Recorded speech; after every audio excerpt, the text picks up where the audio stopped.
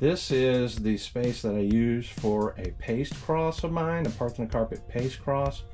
And when you grow in a small space like I am, especially now in the grow room, especially now in the middle of winter, you gotta make room when you can. So this right here is about complete.